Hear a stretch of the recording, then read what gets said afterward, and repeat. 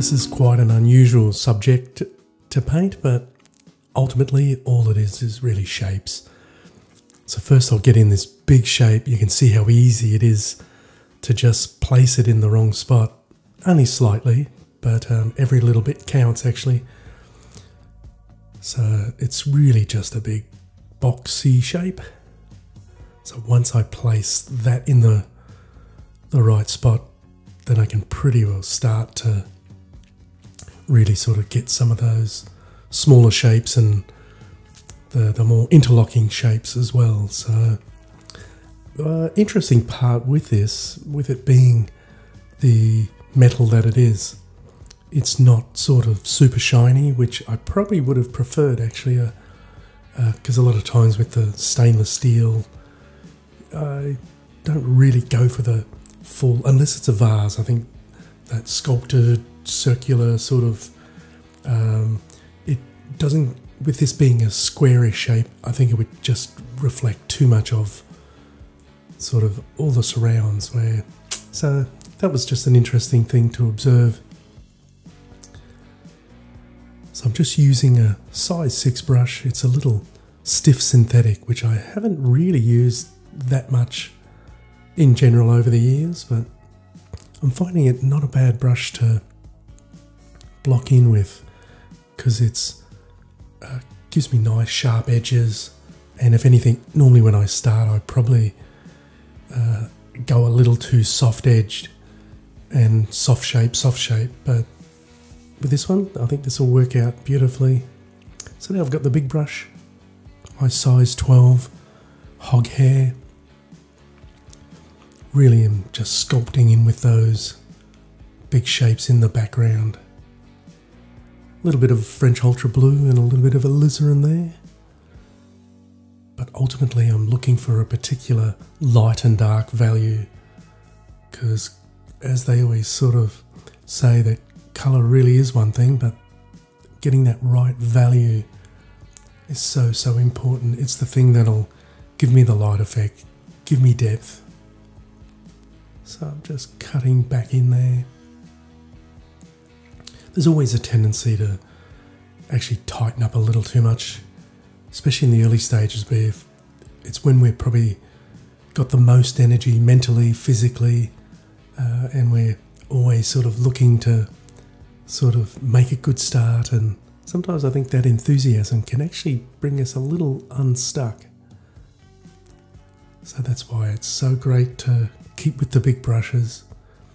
Looks like I've just added a little bit of white into a French ultramarine blue, alizarin, and a little bit of yellow ochre into this mix.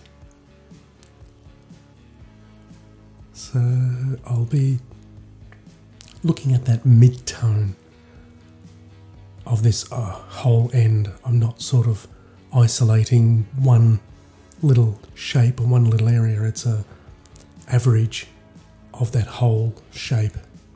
And then normally, as I will go on, I'll look for those slight little darker values, slight little highlights and lighter values. Okay, the magic of time lapse. It's now interesting to see how much reflection is coming through. Because what I'm aiming to do is put some shapes, some peaches in the background. There's the cutting board. And at this stage I'm sort of getting some of those more fine-tuned edges. That's the interesting thing with painting. When we start with, especially being an oil painting, we start with the big shapes, just the broad value, shape, colour. But there does come a point where we do have to start to say to ourselves, okay, this looks like a value of about 4 or 5. It's the edge of the bread, the toast. So it's going to be a yellowy ochre colour. So that's when there comes that crunch point where we do need to start to put in thicker paint, more definite paint. And I have to admit, it's always a little moment of sort of uncertainty because we're never quite sure just how things are going. That's why it's nice to see it jump now. I can sort of see that some of the light is starting to fall nicely. One thing I didn't actually sort of allude to was that I have tried to paint butter before, and you would think it's just a little block of yellowy ochre, but I'd always struggle with it for some reason. But typical sort of how I like to work, instead of sort of ignoring it or just staying away from it, I prefer to tackle it head on, be prepared to fail more times with the ultimate aim and idea and ambition is for it to eventually work for me. So that's kind of how I found I get success in an overall sense, because the success in one painting or in one area, it may not translate directly into another painting, say subject matter wise, but the process of failure and success is kind of relevant right through all the different subjects, whether you're painting a tractor or a train or even just the beach scene. If you're having trouble in an area, it's kind of problem solving more than anything. So, and we can get confidence from one painting into another. So this is plenty of titanium white on that mix. And also here,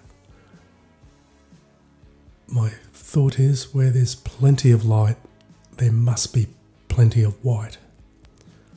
So now it's a good time to come in and carve in around. And this will sort of place the lightest, biggest shape. So it will really start to throw that sense of light and shadow onto the bench top. But it doesn't hurt to have just a tiny little bit of yellow in there as well. It's probably just a little bit of cadmium yellow. And I normally do like to use a cool white light for still life when I'm setting it up. So just blasting through here, just always stepping back to analyse and check the overall shapes, because even though it's starting to look quite finished in especially the right hand side, there's still a certain amount of sort of guesswork, uncertainty. So that's why I do find stepping back always to be one of the best places to be able to assess how I'm going, if it's working. So now that that big shape's in, it's really starting to tie the light on the cutting board and on the butter and on the toaster. So you can see I just threw another peach in. That was always bothering me, that shape. It was a kind of a lead-in line out of the scene. So that was always a concern. And it's funny, some of these sort of little elements of composition we don't actually work out or realise or know fully. We can have a sort of a estimated guess as to, oh, this might be a problem, but this one I didn't see. So, but I thought, you know what, it's very easy to adjust and fix. So it didn't take too long.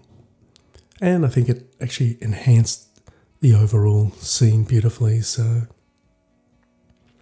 ties the background colour-wise and shape-wise into the foreground. So that's starting to really come together nicely there now.